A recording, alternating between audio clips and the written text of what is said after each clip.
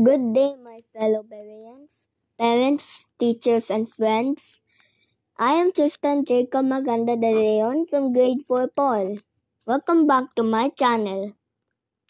Today, in my own little way, I am going to talk about fire safety, handling flammable materials, and what to do in case of fire emergency, at home or in school.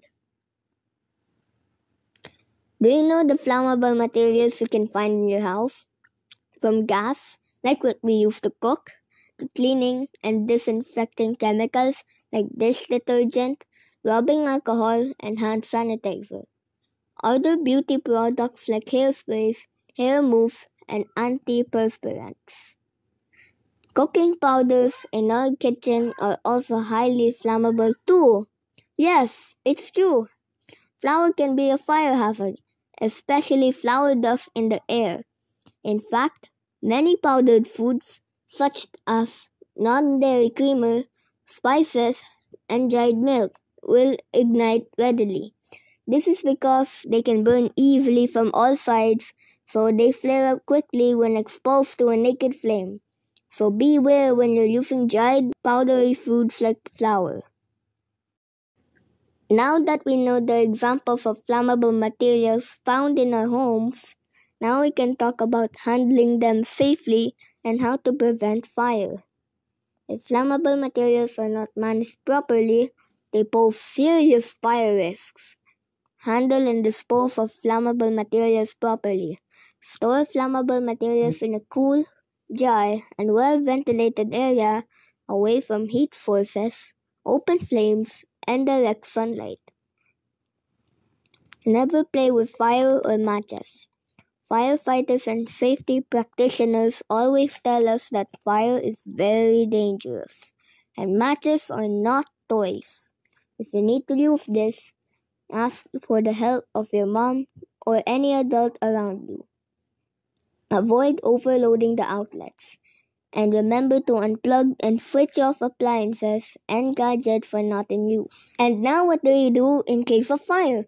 Just remember these rules. Rule number 1, stay low. When there's a fire, don't try to fight it. Find the nearest exit and crawl to safety. The safest area is 12 to 24 inches off the ground. Use your hands to cover your face and to protect your lungs.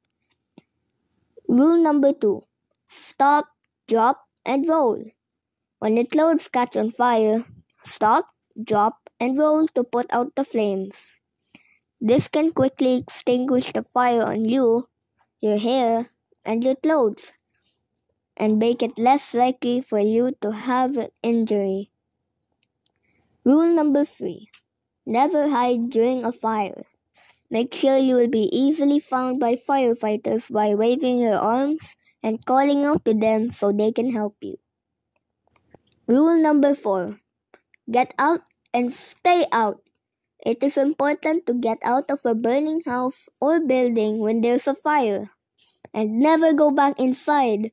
Nothing is more important than you getting out and keeping out. Rule number 5, know how to call for help. It is important that you know how to call for help in case of emergency. Have the numbers of the emergency help, like firefighters, police, or ambulance, in your phone. Rule number 6, family meeting place. Set a family meeting place outside the house and away from the fire. This is where all the members of the family agree to go in case of a fire. These are the things to remember. Stay calm, get out, and stay out. Call 911 as soon as you're safe. Keep safe, everyone.